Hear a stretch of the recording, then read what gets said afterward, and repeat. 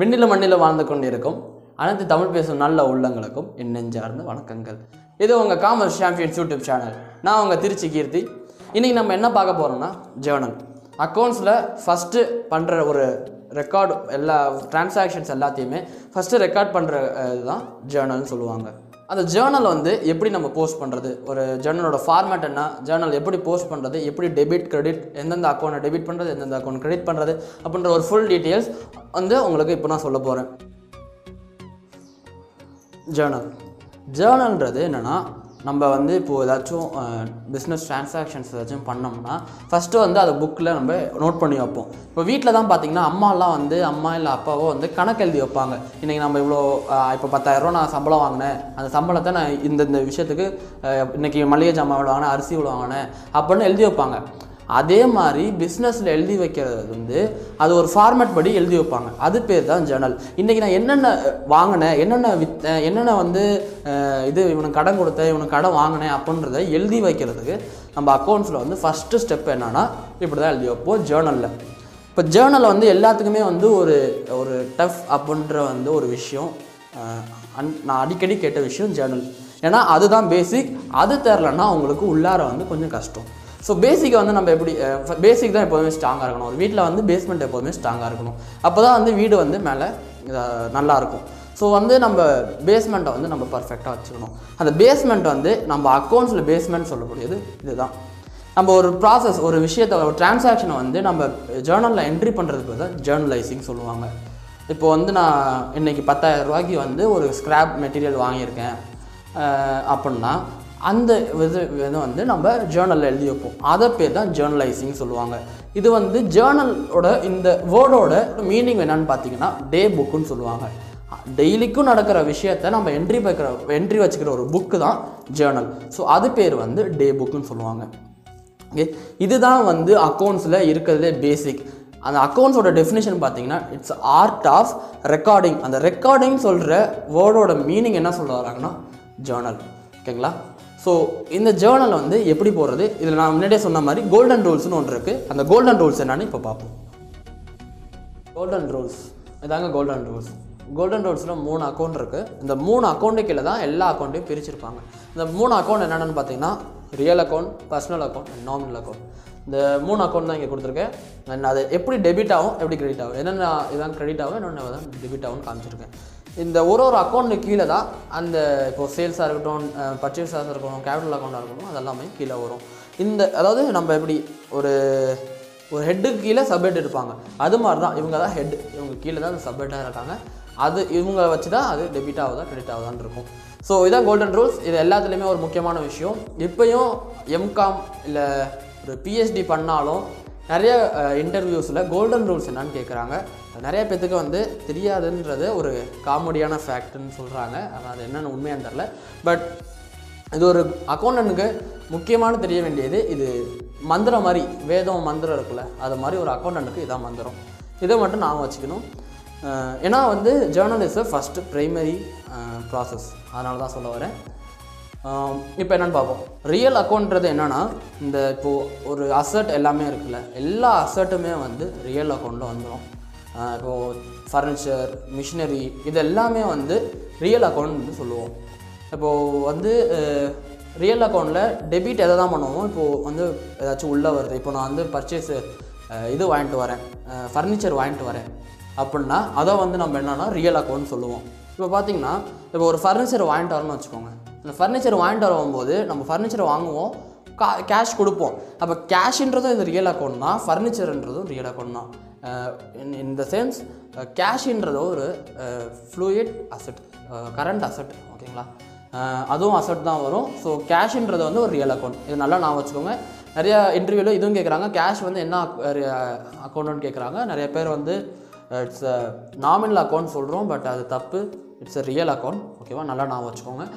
And இப்போ ஒரு asset வாங்குகிறோம், அதாவது ஃபர்னிச்சர் வாங்குகிறோன்னா கேஷ் கொடுக்குறோம். ஸோ நமக்கு வந்து ஃபர்னிச்சர் உள்ளே வருது, அதனால் வாட் கம்ஸ் இன், அதாவது டெபிட் பண்ணுவோம்.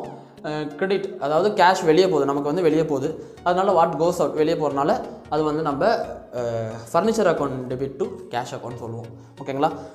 அடுத்து வந்து பர்சனல் அக்கௌண்ட். பர்சனல் அக்கௌண்ட்டில் என்னென்ன வரும்னு பார்த்தீங்கன்னா ஒரு பர்சனோட அக்கௌண்ட், அதாவது இப்போ பார்த்தீங்கன்னா வைங்களேன் டிக்டாக் பேங்க் அப்படின்னு வருதுலாம், அந்த பேங்க் எல்லாமே வந்து பர்சனல் அக்கௌண்ட். இப்போ நான் வந்து இப்போ வந்து ராம்னு ஒருத்தர் வந்து அக்கௌண்ட் ஓப்பன் பேங்க் இது ஒரு ஃபேம் ஓப்பன் பண்ணுறாரு. அவர் கேபிட்டல் வந்து 10 lakhs கொண்டு வராருன்னு வச்சுக்கோங்க. அந்த ராம்ஸ் கேபிட்டல் அப்படின்னா அந்த ராம்ஸ் கேபிட்டல்ன்றது பர்சனல் அக்கௌண்ட். ஓகேங்களா? அந்த உள்ளே வரவும்போது இப்போ வந்து பேங்க் இருக்குதுன்னு வச்சுக்கோங்க, ஒரு டிக்டாக் பேங்க் இருக்குது, ராம்னு ஒரு ஃபேம் வச்சுருக்காங்க. இப்போ வந்து ராம் வந்து பேங்க்கில் போய் லோன் வாங்குறாரு. ஓகேங்களா? பேங்க்கில் போய் லோன் வாங்கும்போது காசு வந்து ரிசீவ் பண்ணுறது வந்து ராம் ரிசீவர், அதே பேங்க் கொடுக்குறாங்க. ஓகேங்களா? காசு கொடுக்குறாங்க. So Thevar giver. So Ram account data to bank. ஓகேங்களா? இப்படி வரும். இதே மாதிரி இப்போ வந்து நான் செக் கொடுத்து ஒரு ஃபர்னிச்சர் வாங்குறேன்னு வச்சுக்கோங்க. Furniture is real account. முன்னாடி சொன்ன மாதிரி இட்ஸ் ஆசெட், அதனால் ரியல் அக்கௌண்ட். அதே மாதிரி நான் கிரெடிட்டில் வாங்குறேன் இல்லை பேங்க் செக் மூலியமாக வாங்குறேன்னு வச்சுக்கோங்க. செக்குன்னு எழுத மாட்டோம். For your kind information, bank செக்குன்னு கொடுத்தாலே பேங்க்குன்னு தான் எழுதணும், செக்குன்னு எழுதக்கூடாது. அண்ட் இப்போ வந்து நம்ம வந்து செக் கொடுத்து ஒரு பொருளை வாங்குகிறோம். அப்போ ஃபர்னிச்சர் அக்கௌண்ட் டேட்டா டு பேங்க்கில் எழுதுவோம். ஏன்னா ஃபர்னிச்சர் வந்து உள்ளே வருது, கேஷுக்கு பதிலாக நம்ம செக்கு கொடுக்குறோம். பேங்க்குன்றது வந்து நமக்கு இங்கே வந்து பர்சனல் அக்கௌண்ட். ஒரு பர்சனோட ஒரு பேங்க், ஏதோ ஒரு பர்சன், இப்போ என்னோட பேங்க் அக்கௌண்ட் அது. அப்போ நான் கொடுக்கக்கூட அது பர்சனல் அக்கௌண்ட். அப்போ வந்து இது என்னென்னா ரிசீவர், யார் ரிசீவ் பண்ணுறா? பேங்க் வந்து காசு ரிசீவ் பண்ணிக்கிறாங்க. பேங்க் வந்து அந்த செக்கை ரிசீவ் பண்ணி அந்த காசு போட்டு தான் அவர் கொடுக்குறாங்க. பேங்க்குக்கு வரும்போது அவங்க கிவராக மாறுவாங்க. இப்போ நமக்கு வந்து அவங்க வந்து ரிசீவர், பேங்க் தான் வாங்குறாங்க, நம்ம வந்து பொருளை வாங்கிக்கிறோம். So what's comes in. ஓகேங்களா? பேங்க்கு இது furniture account data to bank. இதுதான் ஜர்னல் என்ட்ரி.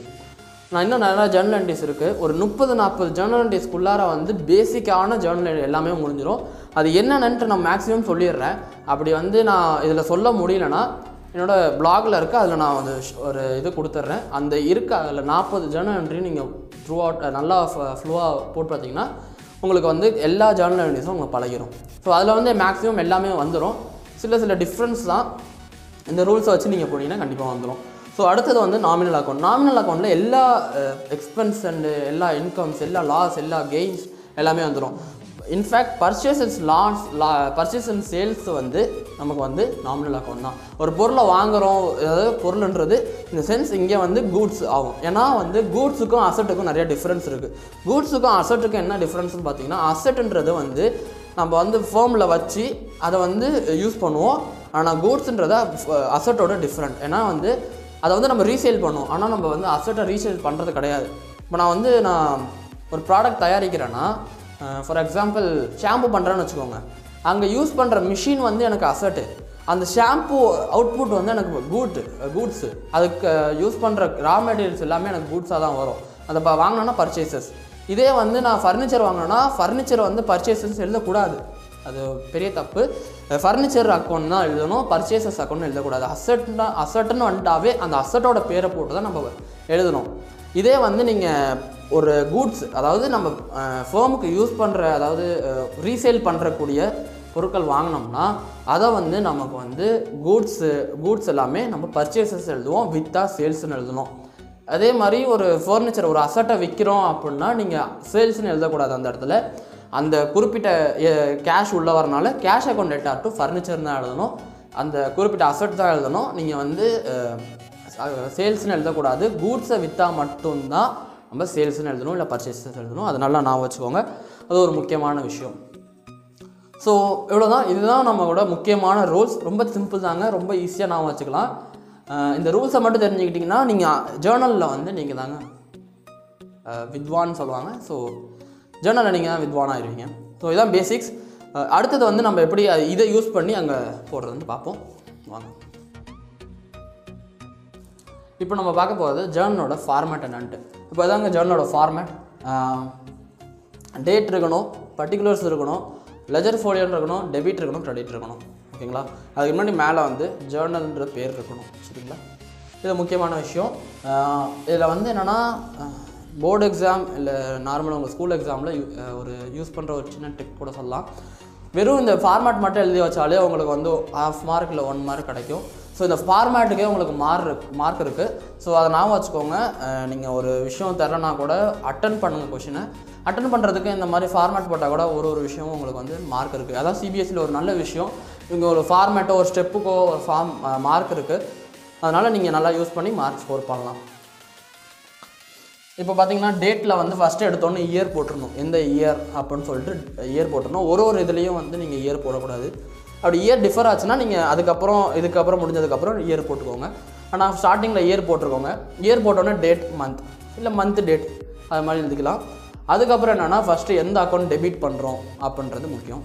எந்த அக்கௌண்ட் டெபிட் பண்ணிட்டு அந்த பக்கம் டெபிட்ன்ற கம்பல்சரியாக எழுதி ஆகணும்.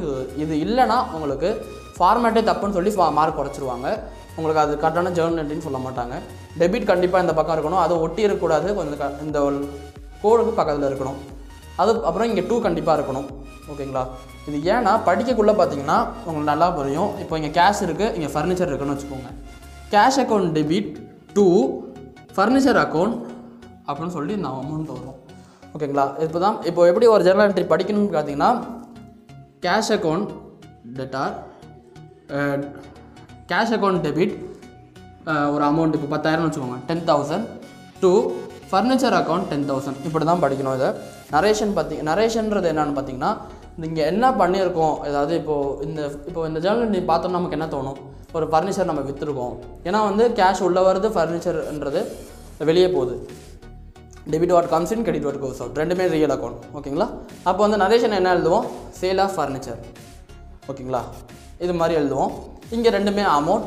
இந்த காலம் என்னன்னு பார்த்துருப்பீங்க, நோட் பண்ணியிருப்பீங்க. இந்த காலம் என்னென்னா லெஜர் ஃபோலியோ, எல்எஃப்னு சொல்லுவாங்க. லெஜர் ஃபோலியோ அப்படின்னு பார்த்தீங்கன்னா நம்ம லெஜரில் வந்து ஒரு அக்கௌண்ட்டுக்கும் ஒரு நம்பர் கொடுத்துருப்போம். அந்த நம்பர் என்ன? இப்போ வந்து கேஷுக்கு வந்து 1, ஃபர்னிச்சருக்கு வந்து 3, அந்த மாதிரி ரெஃபரன்ஸு கொடுத்துருப்போம். நம்ம எப்படி பேஜ் நம்பர் இண்டெக்ஸில் கொடுக்குறோம் அது மாதிரி வந்து லெஜருக்கு வந்து இங்கே நம்ம வந்து கொடுத்துருப்போம்.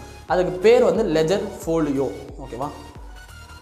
இவ்வளோ தான் ஃபார்மேட்டில் பார்த்தீங்கன்னா. அடுத்தது முக்கியமான சில என்ட்ரிஸ் நம்ம பார்க்க போகிறோம். இன்னொரு முக்கியமான விஷயம் டேட்டில் என்னென்னு பார்த்தீங்கன்னா நம்பர்ஸில் எழுதக்கூடாது. டேட் மந்த் எப்போதுமே நம்பர்ஸில் எழுதக்கூடாது. இப்போ எக்ஸாம்பிள் எப்போன்னு பார்த்தீங்கன்னா இப்போ ஒரு 1 ஜனவரி நியூ இயர் வரப்போகுது. ஸோ 1 ஜனவரி Jan 1 அப்படின்னு போகணும். இப்படி தான் எழுதணும். ஓகேங்களா? 1 Jan இந்த மாதிரி நீங்கள் வந்து 1 போட்டு 1 இப்படின்னு போடக்கூடாது. இது வந்து இப்படி எழுதக்கூடாது. இதுதான் கரெக்டு. சரிங்களா? ஒரு சின்ன விஷயமும் ஜேர்னலில் இது மாதிரி இருக்குது. ஸோ இதான் நீங்கள் கரெக்டாக பண்ணிங்கன்னா இது ஒன்றும் பெரிய விஷயம் தான் கிடையாது. Jan 1 போகிறது ஒன்றும் டேட் அந்த மந்தோடு போகிறது ஒன்றும் கஷ்டம் கிடையாது. ஸோ அது வந்து இது நான் வச்சுக்கிறது ரொம்ப கஷ்டம் கிடையாது. ஏன்னா இதுக்கு மேலே நிறையா இருக்குது. ஸோ இதை பார்த்தீங்கன்னா இவ்வளோ தான் ஜேர்னலோட ஃபார்மேட். இப்போ ஜேர்னல் எப்படி போடுறது அதுதான் வந்து அது எனக்கு ஜேர்னல் எப்படி போடுறதுன்றது ஒரு இன்ட்ரெஸ்டிங்காக இருக்கும். நீங்கள் அதை நல்லா தெரிஞ்சுக்கிட்டிங்கன்னா வைங்களேன், மற்ற அக்கௌண்டெல்லாம் போடுறதோட உங்களுக்கு ஜேர்னல் போடுறது ரொம்ப பிடிச்சி போயிடும். அது மாதிரி இருக்கும். And have nice day. முயற்சி தவறலாம், முயற்சிக்க தவறாதீர். சந்திரகாத்திரம் ஜன்னல் வீசட்டும், சரித்திரம் நாளேறும் சாதனை பேசட்டும். நன்றி, வணக்கம்.